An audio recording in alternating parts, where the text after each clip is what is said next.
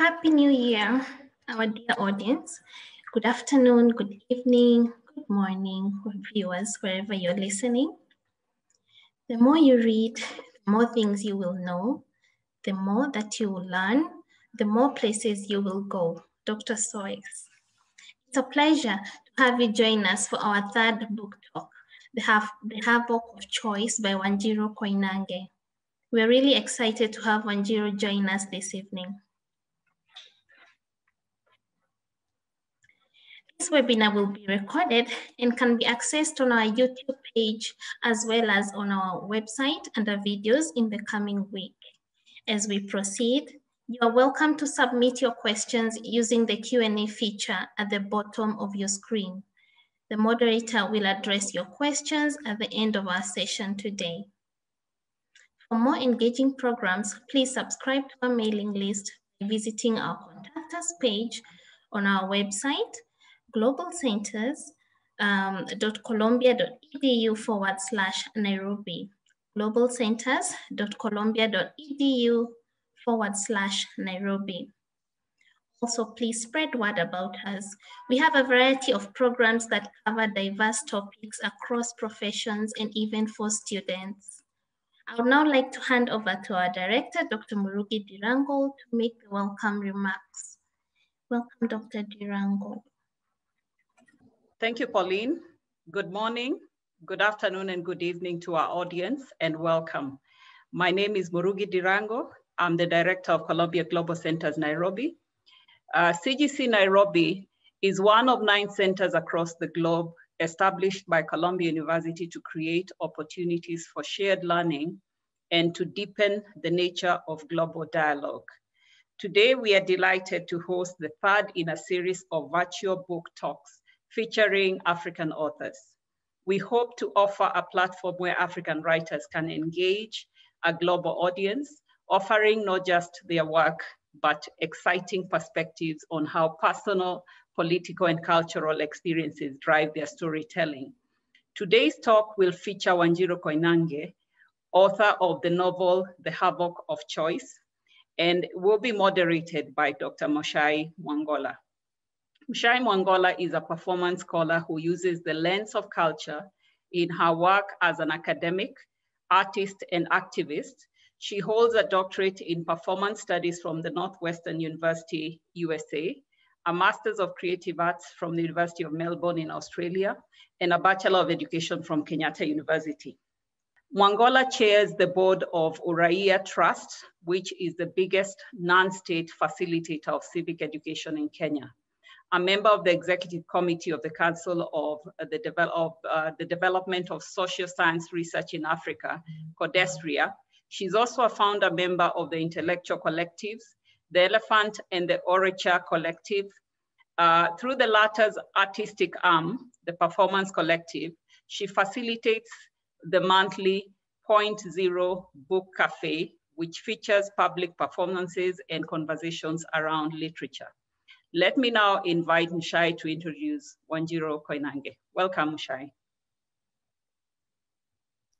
Thank you very, very much, Dr. Ndirangu. It's always such a joy. This has become a really special time where we think about books, we talk to writers, we get to know a little bit more about them and some of the things that they're doing. And it is such a pleasure today to have I was just thinking about it and I thought, I cannot think of a better book for us to start out 2021.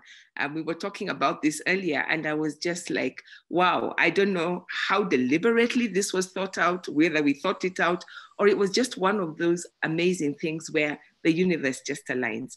And it is such a pleasure to have Wanjiru Koinange with us. I'm going to introduce Wanjiru in a way of having a conversation, but just very, very briefly. Many of you know Wanjiru, not so much from her book, which we will talk about, and her other writing, but as one of the founders of Book Bank, and also a founder of Bank Books, and we'll come and talk a little bit about what that means. Wanjiru has been very active in very many ways in terms of curating, participating, just making it possible for people to be in spaces, especially Africans, to be in spaces where there are exchanges of ideas. And we will be talking a little bit more about that before we come to her book. But Wanjiru, let me just start first by saying, Karibu Sana, welcome, welcome, and it's such a joy to have you. Thank you so much, Mshai, and thank you to Dr. Dirangu and Pauline for the invitation, to all of you, actually. I'm so thrilled to be here. I'm excited about this conversation. And so am I, and I'm going to say this before. What I really love to do usually is to just start off right at the beginning, to start us with a little bit of a taster of your book. So we'll start with, I'll do a little bit of a reading of Havoc of Choice. But I did want to say that this is what for me was so special. I read the book last year, but this year I came back to read it. And it was special to me because I do like to take time at the beginning of the year, because I think it's important for us as Kenyans to keep remembering what happened in 2007, 2008. And I think for me, that time of transition is always a time of making myself, I think it's part of my civic duty to remember. And so there's that. But then of course, in the last year, in the last fortnight, in the last couple of weeks, all the news all over the world has been filled with conversations on elections. And tomorrow, we know Uganda is having an election. We know Ghana has just gone through a process of swearing in a president. I think yesterday he gave, or just the other day, he gave his inaugural speech. And then with the United States, all of these places are making us think about this fraught space of presidential elections, especially when they're so contentious. So I just want to thank you that for giving us this gift, this place of remembrance. And just wonder, why is this so important to you? This place of memory, this place of, it's in the past, but it's actually here with us at the same time. Why is this important?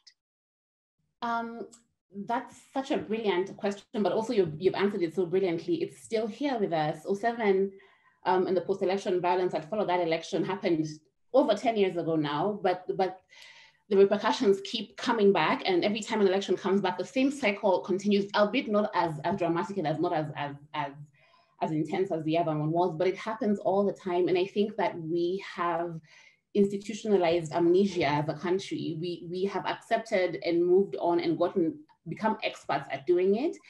And it's important for me because this story wouldn't go away for me. I was here in 2007. I lived in this country. I worked here. I was living in Nairobi. I'd even worked on that specific election and had accepted and moved on like most of us did. But a few years later, when you begin to ask, but how can this happen? And how can so many people die? And how can there be no collective way to talk, mourn, grieve, sit in our grief together for those who went through it?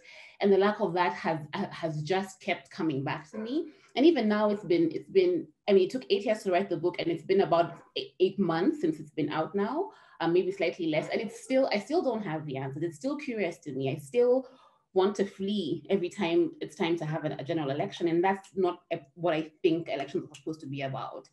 It's supposed to be this important moment in our citizenry, but it's become this traumatic one, and it's quite sanctioned, this thing that we keep doing. So it's still quite strange, even after spending all this time researching and writing about the book. I still think that we moved on far too quickly, and that because we were encouraged to forget, we run the risk of it happening again. And I don't want that to happen in my country. Yeah, I know this has almost become a cliche in Kenya, where we quote what Yvonne Owor says about Kenya's official languages being English, Kiswahili, and silence. But there was also memory. That line has now become my favorite. I used to always talk about the silence part of it, but now I really, really reflect on those last words. There was also memory. And then of course, your book it's set in Kenya, it's about Kenya. It's also set partly in the United States, and we'll talk about this a little bit about it. But even though in some ways it's a really Kenyan story, it's also a story that is a story that could happen anywhere in the world, I think, even in places, especially in places where you're so confident we have our act together. You know, the things that happen in those other countries are definitely not going to happen here. And then you wake up one morning and it's like, hiya, what just happened? Yeah. And how did it happen? Yeah. It's strange because essentially we're all connected by the things that we all want. It doesn't matter if you live in India or in Kenya or in the US, we all want to feel respected. We all want good leadership. We all want the basic values that we strive for as human beings who have a moral compass that is as I guess as at par with the regular one as possible. We all want the same things. And that's why I guess my biggest panic when I was writing this book was if it will resonate with an audience outside of Kenya, and it is resonating because corruption is corruption, and fraud is fraud, and pain is pain, and so is love and joy, and all of these things that the book speaks about are such universal themes and desires, and they're things that we all I think strive for, regardless of where you live. Why don't we do this? Let me give, and I'm just going to do the first 3 minutes. When you enter the book, this is what's going to bring you into the world. And then we'll come back and talk a little bit about your journey to writing this book, and then we'll come back to the book. But these are just the first 3 minutes of the book. 1, vanilla ice cream, 12th December, 2007. Kavata was having trouble focusing on the sermon that Sunday. She had to keep reminding herself she was doing the right thing. Each time she felt doubt, she would slide her fingers into her handbag, feeling the side pocket to ensure that the envelope was still there. Her mind went over every detail. Then, satisfied she had seen to every aspect of her plan, forced herself to pay attention to Pastor Simon.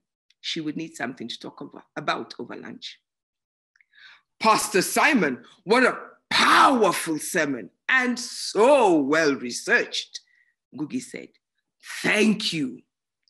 The two men shook hands as their wives embraced. Yes, Pastor, truly, truly inspiring. Kavata kissed the air around Grace's cheeks and complimented her on her lovely hat. He seemed to get larger each Sunday. Ngugi, Kavata, thank you. From your lips to the Lord's ears.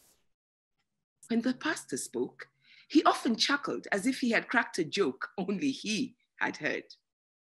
Please join us for lunch today. We won't accept no for an answer. Besides, it's the least we can do after those wonderful words, isn't it, darling? Kavata channeled her most dazzling smile and glanced over at Ngugi, who caught her eye with a flash of irritation before turning back to the pastor with a smile, out-dazzling Kavata's by far. She knew he had intended to play golf later that afternoon, but this was important, and he had to make sacrifices. She also knew Ngugi would never say no to Pastor Simon. Ngugi didn't miss a beat. Yes, do come over. I want to hear how those plans for the new sanctuary in Westlands are going. I've been meaning to make an anonymous donation, but have been too busy to go over the paperwork. That's understandable. Things must be quite crazy at the moment. How is the campaign going? See, these are the final days, Grace said, pretending to be the only person in the country who wasn't keeping up with the coming election on a minute-to-minute basis. She had a reputation for weaseling her way into the congregants' homes. This was something she justified to those who dared ask by saying that for years, she had given up on the luxury of sleeping in on Sunday mornings. This was payback. When the church elders proposed that the pastoral teams only visit the homes of congregants who formally registered as members of the church, Grace was the first to oppose it. Less than a third of the congregation were registered members, and most of them went for the first service. But the law passed, and now lunch invitations were a rarity. So Grace praisefully accepted Kavata's invitation. Kavata spotted her daughter Wanja, guiding her younger brother Amani towards them. Thank you. That's such a great beginning. But we'll come back to that. Let me not get into that. How incredible that was. Like, I think you're the first person who's a performer that I've actually heard read this. That was so great. Thank you for, thank you. for that. It's a great passage to read. Like, I was like, this is such a great book. But anyway, I'll come first. Let's talk about you, because I think one of the things I found was really interesting is that a lot of the writers that I've talked to, writing isn't the first thing that they come to. But you seem to have been very clear, like straight off from high school, you were like, I'm a writer. That's what I'm going to do. And so you went off and studied writing. Tell me a little bit more about that. Yeah, I always knew I wanted to write. The only time I doubted that was when I wanted to fly, to become a pilot. And I actually did go to flying school. And the guy at the admission desk in the school I was in, I think Florida, Ohio at the time, he saw me and said, this is great, but you're so young, go and get a degree in something else and then come back. And I did. I came back home, I went to USIU, I got a degree in journalism because that's the only thing I could find that was writing adjacent. Because I knew that I wanted to do something creative. I had tried everything else, don't get me wrong. I tried the singing and the painting and the dancing, and I was not good at those, but I had always been really good with my words. I enjoyed getting lost in words, and my life stopped when I read Purple Hibiscus for the first time. And I suddenly the world of African literature just became new to me again. I must have been a teenager then, or at least in my like 18, 19 years old at that point, maybe a bit younger. But yeah, I've always known and I've pursued it, but I've also been aware that that intentionality is something that I strive for. So even if I want to become a writer, what kind of life do I want? Do I want to write all the time? Can I write all the time? When I did a quick kind of search, I didn't see writers who are making the kind of money that the authors of Harry Potter and the likes were making, and that was a real thing. And I like shiny things, and I've never been afraid to admit that I like to travel. I like things. So because the writing wasn't a question, for me, the question was always the balance. And how can I do things that are writing adjacent that can earn me my income and my lifestyle, and can secure my lifestyle and my livelihood, but also keep me writing. And I've been very lucky and very deliberate about those things. So all through university, even if I wasn't necessarily working in the journalism field, I was working for musicians, and I was surrounded by creativity, and the connection that creativity made with social justice kind of stuck with me then in those early years. And then I just wrote every chance I could get. Whoever would pay me or give me a job that involved writing, I would take it. I wrote press releases, I wrote blog articles, I wrote for True Love, I wrote for anyone that would take my words. And that's still something that I try to do. Even now with the work that I do, it may not involve me writing fiction all the time, but it definitely makes sure that I'm flexing my creative muscles in other ways. And you know, I find this interesting. And by the way, USIU, those of you who are wondering, United States International University, is in the book. So if you want to know a little bit more about that, read the book. But I also found that I read both, not just the Havoc of Choice, but your other writing, and that foundation of journalism, of being able, your descriptions, like everything you write, those questions, the who, the what, the why, you're so good at creating the context so that when you tell the story, whether it's fiction or nonfiction, it really does come alive. And so I really appreciated that about even in the book, but also in your other writing, which I do want to talk about. But also that apart from journalism, you also then went and studied creative writing. So you're somebody who clearly craft is important to you, because some of the writers, last time we talked to Kinyanji Kombani, and Kinyanji is a banker, but he writes, you know, and it's not something, I mean, he does pay attention to questions of craft, but you have clearly invested in that. Why did you think after getting a degree in journalism, you needed to get another degree in creative writing? Because I really enjoy school, and I would go back. Even now, I'm just like PhD when I really enjoy school. Not not because I don't know if you learn anything more by being confined within the four walls of a classroom. What I know you learn from is time dedicated spending on this topic, right? I don't think I would have ever written this book, if I didn't study journalism, because you're right, the thing about balance and the thing about being able to look at all of the sides of a coin and still tell the story, even if it's not what you want to say, but it's the truth, then you have to tell it. That was something that was drilled into me in journalism, during journalism. The master's was a decision about was because A, I like school, and B, I realized that working in the creative industry in Nairobi, I'd never get the time to finish a book. I'd always be too distracted. I would always be challenged about paying rent and being able to maintain my lifestyle. So I knew that I had to get away to write my first book. And if you've tried to get away on a Kenyan passport, you know that the kind of visas that you can get are very limited, and school made sense. And to be honest, while I know there's a lot of kind of controversy around the thing that creative academies do for creativity, I think it's important because while I still don't know where I stand about the thing about creativity. Can it be taught? Can creativity be taught? I don't know. But anything you dedicate time to, you will get better at. And that's why the master's was important to me, because I wanted to write a first book. I had failed at trying to do it while I was holding down a job. So I quit the job and I went away and I wrote the book. And the reason why the master's also worked out is because with any graduate program, for as long as you're paying fees, you can be there for 6 years, just pay your fees. And I didn't have 6 years worth of fees. I'm like, I only have 2, so like, let's do this. And until today, I know that I need that structure. And I always encourage writers to find the thing that works for them. And school is what worked for me. And you did, so this was your thesis project, but then you took a really long time to get it out in terms of publication. If you did it for your thesis project, why did it take so long? What was it that else you felt you needed to do? Because I'd written this story and I thought it was powerful and I knew I was onto something and I knew it asked important questions because the people who had read it had got, even though they were Kenyans, had this really real and emotional and strong reaction to the first draft, which was horrible. I'm sure you know, first drafts are just, they're not to be trusted.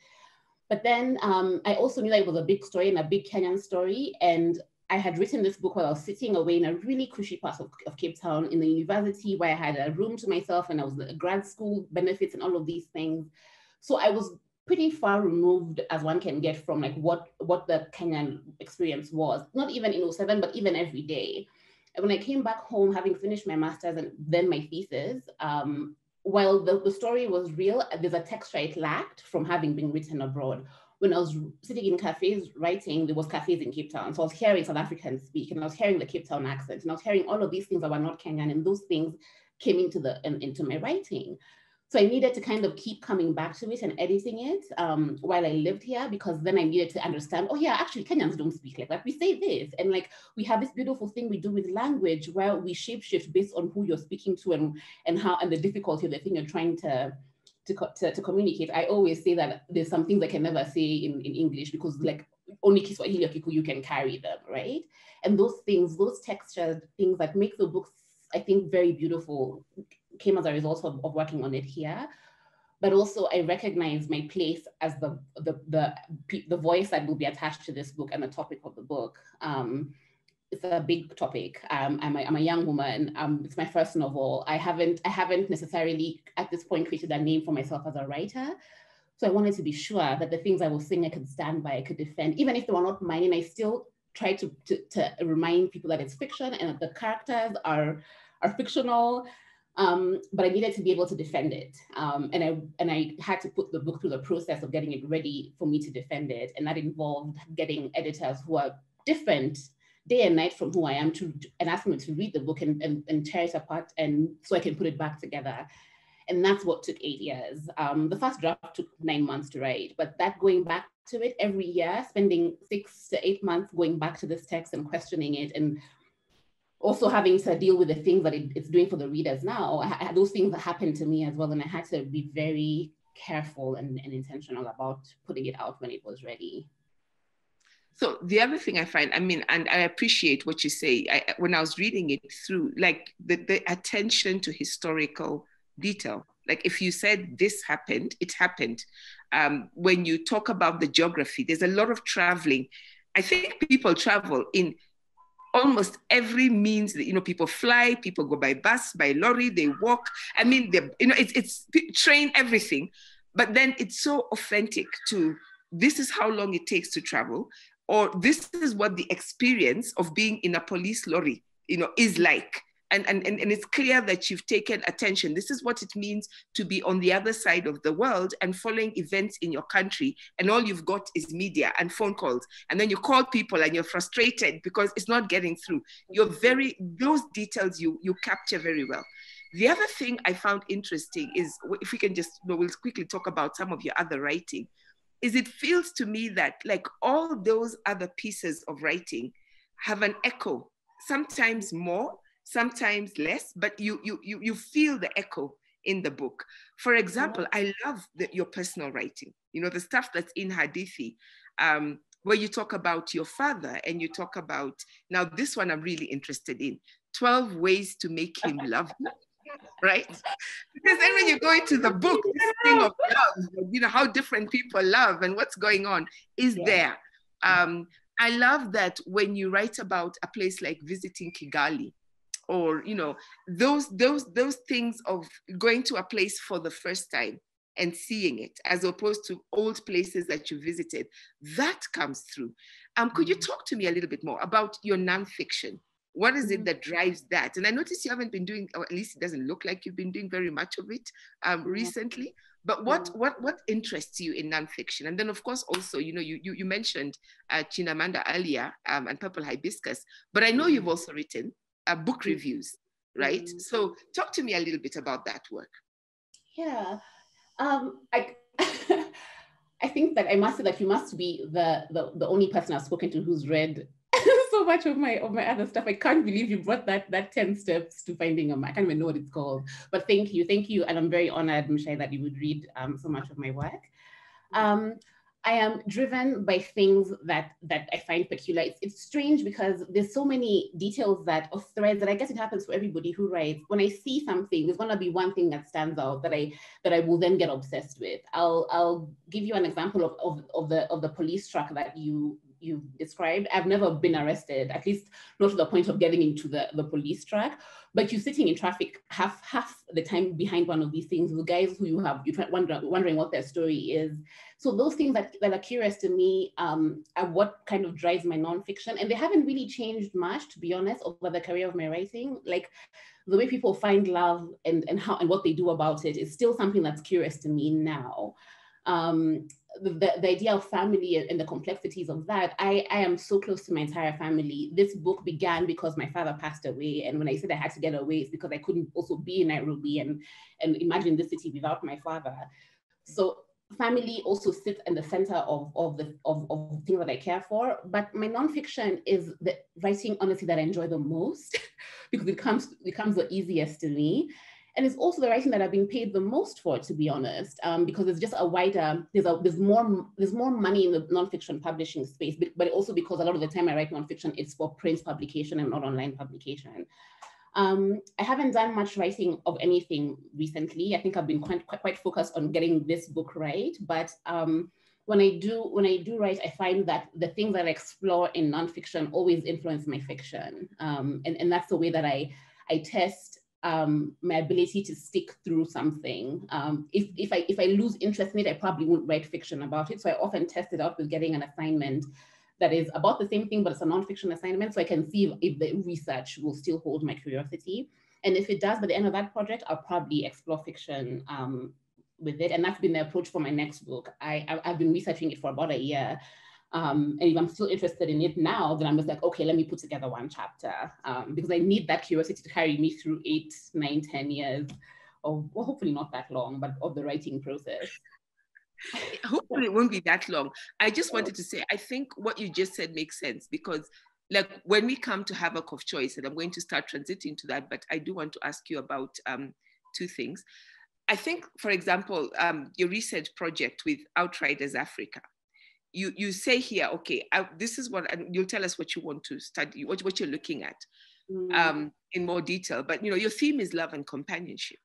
And so when I read the book this time, just, you know, this year when I was preparing for this, it struck me that what I love about the way you've explored this, and now it makes sense because you've been doing that research and that, you know, thinking about it, is that I'm not sure I've seen a book that has explored the question of love and companionship in so many different relationships. So we're talking about, there's romantic love, but parent and child, sibling, in-laws, friends, colleagues, employer, employee. I mean, the guy who's sitting in a police station and the police officer, public servant to citizen, faith leader to the congregation. There are just so many ways that you're coming back to this thing of relationships and how it holds us together. And so I thought, okay, now it makes sense that you've invested the time into it. So just a minute, Outriders Africa. Tell me about that. Okay. Outriders Africa is a project of the Edinburgh Book Festival that happened in 2020.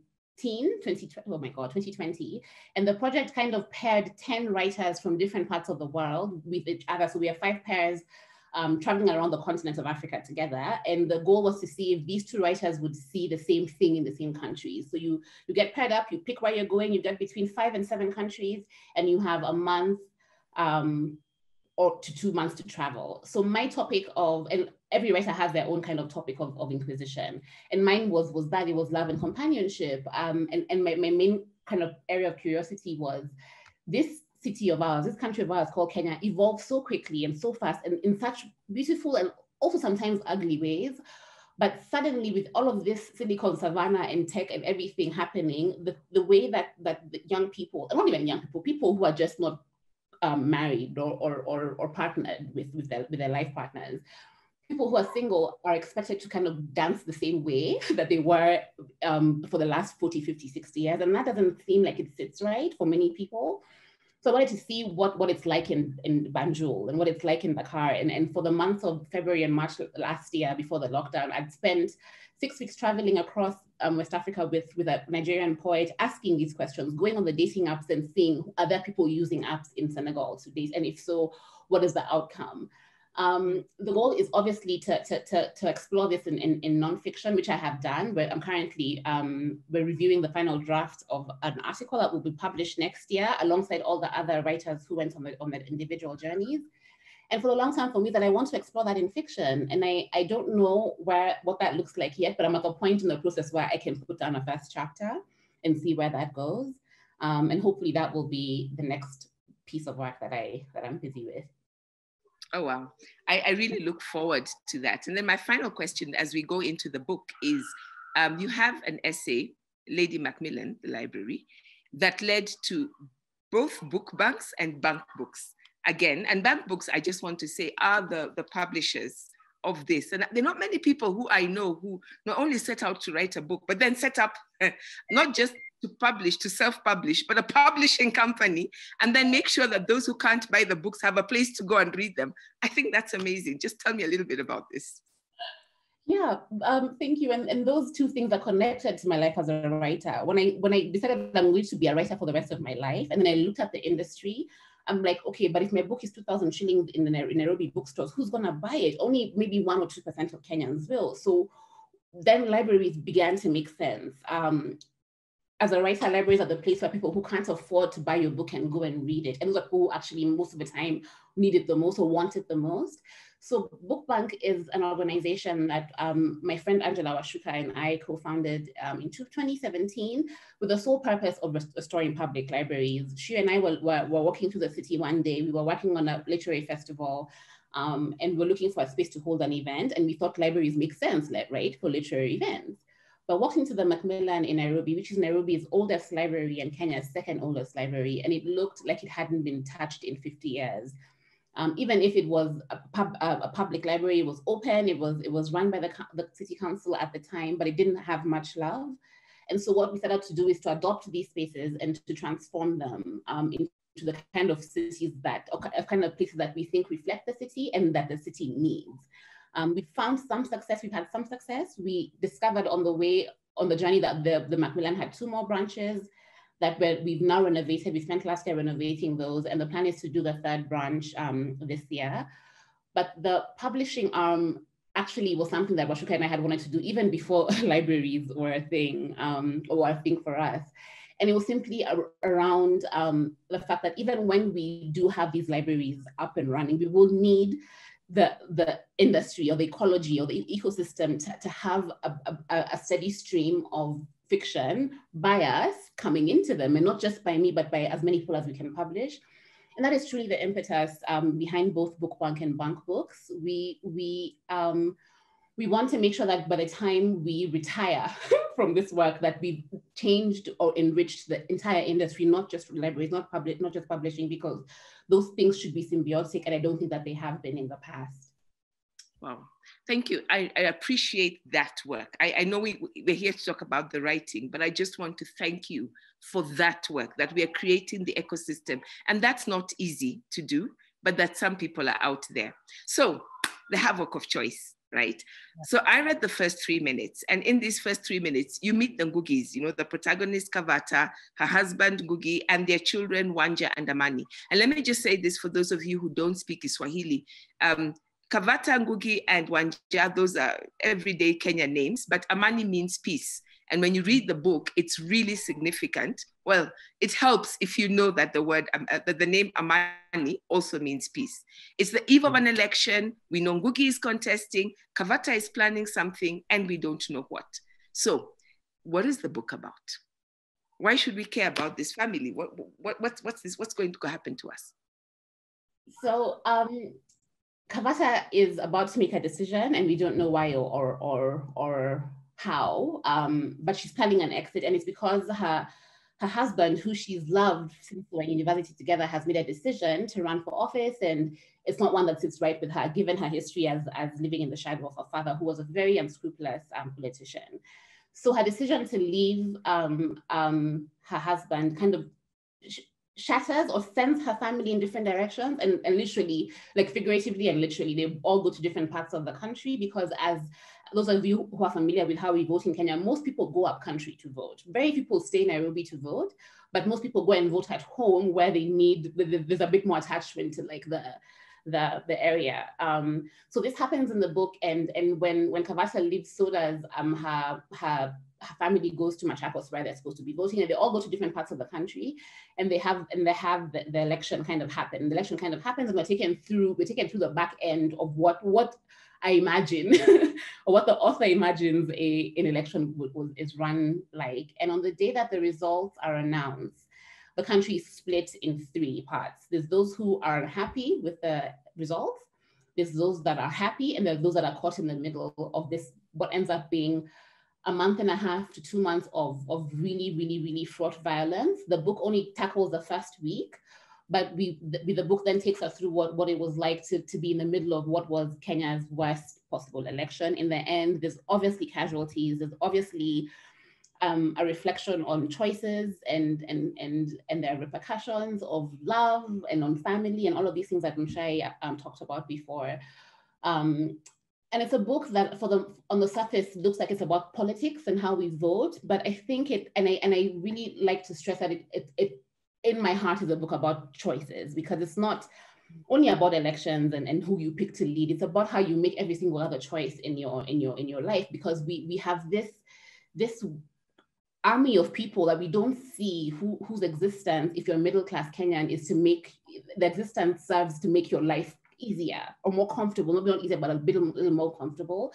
And I don't think we think about those people that often. And because we don't think about those people, we don't think about who we're voting for a bit more often, because again, if you're middle class, it's very, very rare that the repercussions of the violence will hit you the way that they do people who live in the slums. So it's a book that kind of laid out a week in December 2007, and laid it out in as much detail as I could manage. Yeah. And what you just said, the title, The Havoc of Choice, it's easy to go in and just focus on, okay, when's the violence going to happen? But you lay the groundwork for us to really think about the choices people make and the consequences. And everybody in the book is making choices. Sometimes they're tiny choices, sometimes they're big choices. Some of the choices have got, it may seem like a small choice, and then it's got such huge reverberations. And some of them are, sometimes it's the same choice. So 2 people in the book will choose to give a stranger a car ride. And we see, it can go in different directions. Or, somebody will decide, in this situation, I'll stay. somebody else will decide they'll go. And what happens to them is the impact is life-changing. And then in another situation, the person who left is the person who has the problems, and the one who stays is the one who remains safe. So it's those little choices that I think you do so well. One of my favorite quotes is Anne, who, by the way, I have to tell you, I love Anne. I'm Kavata's friend. Maybe she's my favorite character, but there's a point where she says, you have the benefit of all my poor decisions. And I think that's such a critical line, that we learn from our choices. It won't always go well, but we learn from our choices. Why don't you just share any reading that you feel, just give us a little bit more of a taste of the book. Happy to. I'm going to read a section, one of my favorites, and has become a bit of a crowd favorite. It introduces you to Chepto. And for some context, Chepto is the wife of Kavata's driver, who has suffered probably I don't want to be suffering on a scale, but has suffered greatly because of Kavata's choices. And I don't know, I don't know if I can do any justice. Like, I'm sure you've given me such anxiety. You read it beautifully because you know it. I've read first, and you should have read. It should have been fun to open up the reading session. Anyway, I'll give it my best shot. Chepto was resting on the side of the road, peeling off the bandages on the side of her face. They were moist and unsightly and did nothing for their cause. Kavata gasped when she saw how badly Chepto's face was injured. She went over to help with the new bandages. What happened, Chep? Kavata tried one last time, this time in Kikuyu. There was a long silence before Chepto spoke, and she started with the day that Kavata left. She'd begged Thuo to tell the police what he knew about Kavata's disappearance, but he just refused to speak, even when he was being called a criminal. She told her about the days and the nights she'd spent looking around the house for clues about where Kavata might have been, so that she could take them to the police station and have her husband released. Knowing that it was up to him, Thuo would remain locked up for months, unable to speak for himself. She explained that the only reason she left Nakuru at the very last minute was because she didn't want to leave her husband behind, rotting away in a jail cell. Then she talked about the violence and the killing in Nakuru, and about the church in Eldoret. Everything that Kavata wanted to say felt inadequate because it was. Chepto's rage was justified. Everything that Chepto's family had suffered over the course of the past week was linked to Kavata's choice. She put Thuo in that cell, and Chepto would never have been in Eldoret by herself if Thuo was with her. She would never have seen all those things. I'm sorry. I'm so sorry. I don't know what else I can say, Chepto, but I am sorry. She continued to chant her apology, and Chepto just looked at her. It was never my intention. Of course you can say it was never your intention, but it's your fault. Because for me, there's no difference between those two things. I understand your anger, Chepto. Don't say that you understand my anger, because you never will. You know, Mama Wanja, I have always admired you, even before we met, when Thuo was working for your parents. You were always so determined not to take after your father. I was happy when Thuo told me that you took a job teaching. I thought it must be nice to work just because you want to, not because you must. I can tell you today that you are nothing like your father. These words brought Kavata some respite. You are not like him, but you are not better than him either. Muli, he's aware of his power and he knows how to use it. He knows its danger, but you don't. You don't understand that every little thing you do affects Sisi Watu Wadogo. Please, Chepto, don't call yourself small. There's no such, Chepto rolled her eyes, but we are. We are small people because we're the ones who are always shifting our lives so that yours can stay the same. When you tell Thuo to work late, it means that we don't get to eat on time or at all, because he brings home our supper.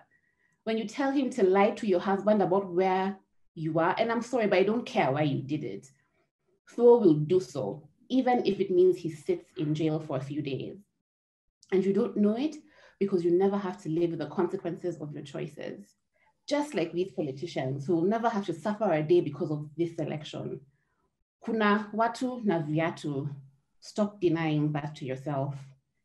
Chepto waited for a response, but Kavata didn't have one. It was a truth that she had never considered. She just hung her head. And Chepto, she softened her voice.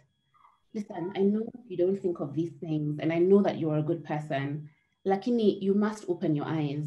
You and I are not the same. And to think that we are is stupid. Kenya ina wenyewe, and you are one of them. I'll stop there. Yeah, you know, it's interesting. I had this review I wanted to quote a little bit, and it's like, nobody will believe we didn't plan this, but I think it's that conversation for me too is one of my favorites, where you have two women who are able to talk about, you know, it's just so many things. Okay, this is what happened to me, this is what happened to you.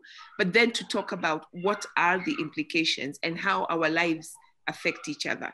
Miss Goey is writing, and you know, her blog is called Young, Gifted and Black. And one of the things she said, and I just want to pick up on some of the things she says here.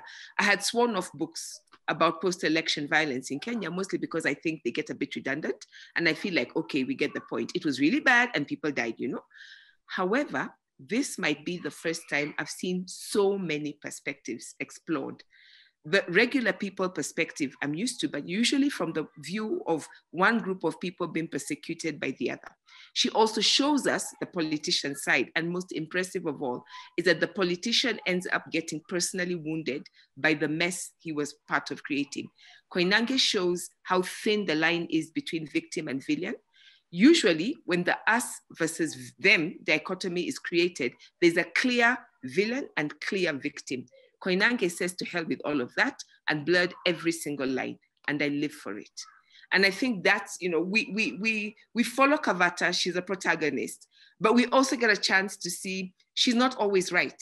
And we see, you know, all of these, almost every character, we see this real humanity about them. Even the ones that we know were really like, that was a really bad decision, but then there's a redeeming factor about that. And I find that just really, really powerful. About just, you know, what you did with your characters. This line, the personal is political, came to mind as I was reading it. I think what you also show us is that the political is personal. Why was that important for you? You know, we all love to hate politicians. Why did you want to humanize them or take us behind the scenes?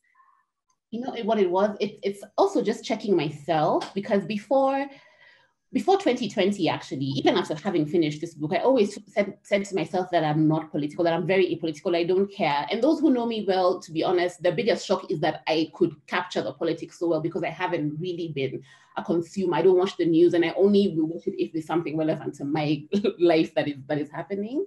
But then when my sister, who I'm in the last in a family of 5, and my sister read the book, and she's closest to me, is the closest person to me in the world, basically. And she said she could not understand how I could get enter politics in that way. And it realized that a lot of the time we think that we're apolitical, we think it doesn't matter, but so much seeps in, and it becomes such a constant part of our lives that we don't understand that it matters. You can't be apolitical. You can't be apolitical when the decisions that are happening at that level affects you every day. Like, even if it's not everyday life for you, it is for someone. And that for me was important, because I needed to show that, like, excuse me, like Goey mentioned, I too had read everything I could find about the violence before I wrote this book. I did the research. And those stories I weren't hearing, and it was the affluent story, it was the story about the politicians, it was stories about areas that weren't kind of the hotspots of the violence. And I really wanted to bring those in. What was it like to be living in the US, being a Kenyan living in the US when your country is burning? I know many things about my relationship with my country, but I know that if my country is burning, I want to be here with my family. I don't want my family suffering when I'm away. And there's all of these things happening, but I wanted to bring it back to the human beings, the level of the human and what they do every day.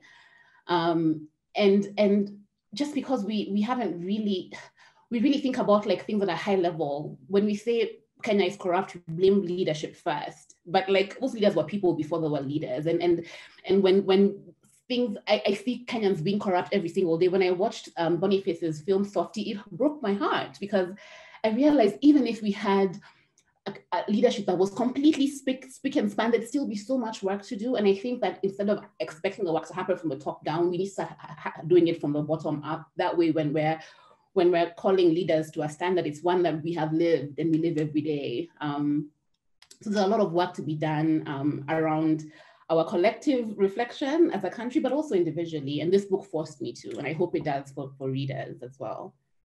And certainly what is now that you mention it, is common about the film Softy, directed by Sam Soko, but about the Mwangi family, Boniface Mwangi's family, is that you look at the impact on a family and how it is that in one family, people can think so differently and politics can really divide us. So how do you keep that, I may disagree with your politics, but we still need to be able to be family. How do we work on that? And I think that's really powerful. And I really appreciated that we don't only see it between husband and wife, but we also see how children get affected.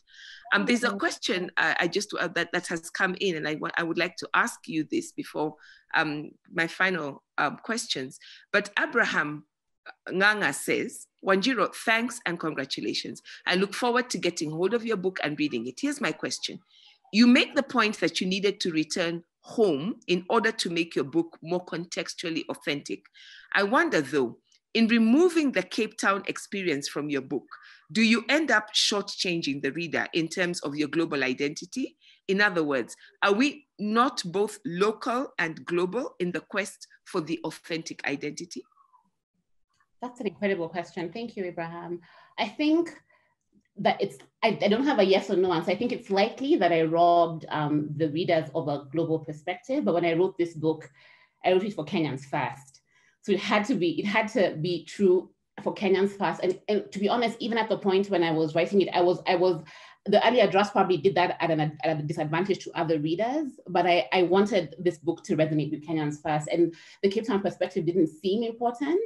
There was no kind of part of any of the characters' worlds where they would be in Cape Town. And I guess that's the kind of space where you have to disconnect yourself from the fiction that you're creating, because a lot of it was there was a lot of Cape Town in the book, but it was misplaced because none of the characters had any business speaking with an Afrikaans accent or speaking Afrikaans words, and there's a lot of those kinds of small inflections that I'm pretty sure if I left them in there would have been picked up by Kenyan audiences. So because it was for Kenyans first, I was happy to sacrifice everything else for that.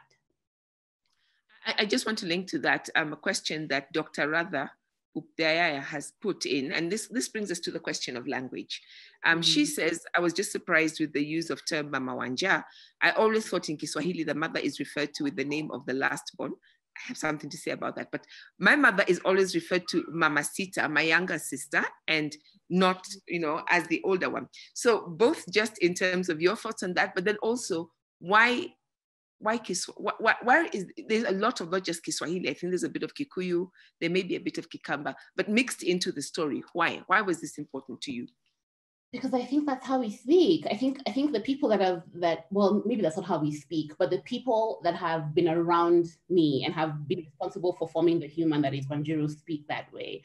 And I know it's said a lot that you must write what you know, but I think that writing what you know means that you can do it justice. I think we have over 40 languages in this country and we don't necessarily stick to one. I know I don't.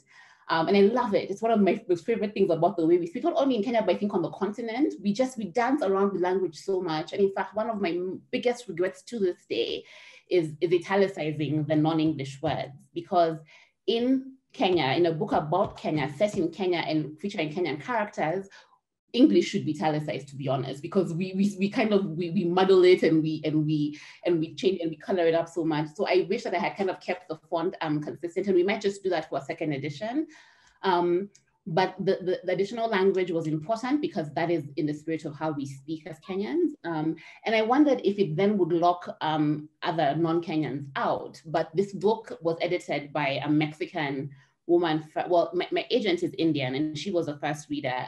The Mexican was one of Mexican one was one of 2 editors. The third one was Kenyan, and it was a UK reader as well. So that language slipped through all of those kind of filters and still held true. And even if it didn't, I would have fought that fight to keep it in there. Maybe in subsequent deals where there's an addition for a different part of the world, we might change that. But this East African one must retain its language. Yeah, I just wanted to say to Rather, so usually it is the name of the firstborn whom a mother retains, but in certain cases, especially when the younger one is the one who is known. So I remember when my parents, who, you know, we were born and brought up in Nairobi, my parents moved to Taita when the older ones were all in high school, so we were in boarding school. So people where when they went and settled, they all knew my younger brother. And we were all pretty upset when we came home from holidays, and everybody was referring to my mother as Mama Leonard, my youngest brother. And we were like, oh, no. There are 4 of us ahead of him. How dare, and we were quite offended. So sometimes it happens because that's the person, children will often call you Mama so or Baba so and so, whoever that you know. Wanjiru, I'm so sorry that we're coming so quickly to the end, but I know there's a question that's come up on Zoom and we've answered it there, but for everybody else who is listening, is there a place we can go to find your work where you could link us to all the different work that you've done? And secondly, if I'm interested in the book, can I get it online? How can I get hold of it? Okay. Yes. You can access everything about my professional life on my website, wanjirukoinange.com. That is an archive of all of my writing. It's a bookstore for my books. I have written short stories. I have edited poetry collections that are all available on my site. I also link you to all of my work, the book bank work and the bank books as well. The book is available in East Africa via Textbook Center, who are selling it both in store across Kenya and online. And if you're buying it online, they will ship to everywhere in East Africa, actually even to the rest of the continent via Textbook Center. And then if you're in India, there's a bookseller called Champaka Books in Bangalore that's shipping it all across India. It's also available via my UK publisher, Jacaranda Books, on Amazon and via my website and theirs. And I'm hoping for more book deals so we can get it in other regions. The ebook is also available. Actually, we haven't even announced it yet, but because this is the first event of the year, we can share a link to buy the Kindle version on Amazon as well. Thank you very much. And we will, as the Columbia Global Center Nairobi, if you go to our webpage, when this comes up, there'll be details and links to all of that for anybody who would like to go. You'll be able to go there, get some snippets from today's conversation and continue just to connect both with us and with Wanjiru through there. Wanjiru, what would your last words be?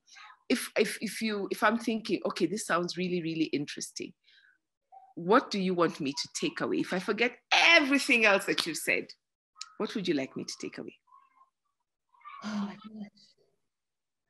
I think that I would desire that the book sparks conversation. So if there's one person that you ordinarily would not be able to talk about the difficulty of the way that we do elections, that we make choices, I'm having a lot of conversations with my family about like breaking down the way we've done things, and even just like how we approach tribalism in this country, because there's still some things that are so innate to us that I don't think that we think about. So I think that it would be, I hope that the book is a tool to begin some important conversations, but more importantly, more than the conversations, if you don't want to have a confrontation, I hope that the book encourages us to think beyond ourselves when we're making a choice. Just take 7 seconds before you make a choice, before you tick a box, to be like, who does this decision affect and how can I consider them? It could be your boda guy, it could be the lady who takes care of your children, it could be who you vote for, it could also be like where our kids are going to school and what we're doing in a pandemic with our children. But I think that if we made the big decisions the way we make the small ones about, or what feels like small, where kids go to school, if we picked our leaders the way we pick kindergarten, what I like to say, then we'd be in a much better place as a world. Yeah. Yeah, we will. Thank you very, very much for getting us off to such a great start into 2021.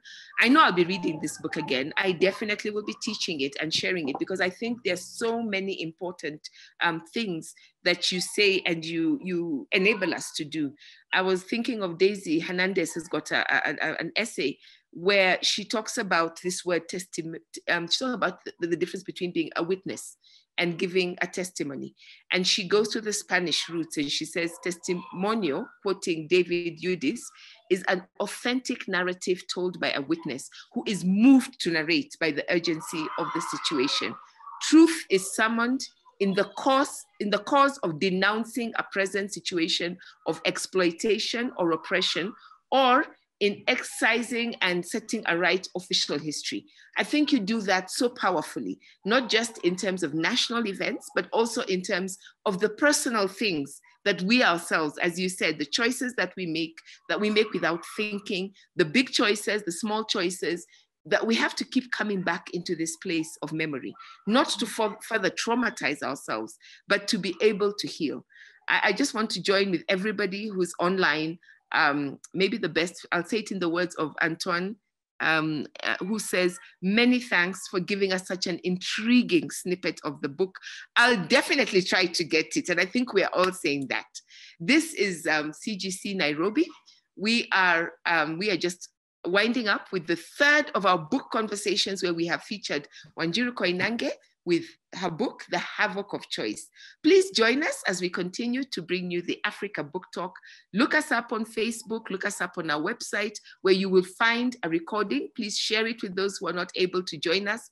You'll find a recording of this. You'll find links to all of Wanjiru's amazing works, and you will be able to register so that next time we have another talk, you will be able to join us. Thank you to everybody at CGC Nairobi who has made this possible, for Wanjiru, for Mike, who continues to do such a wonderful job in curating. And we will see you next time. Thank you, everybody.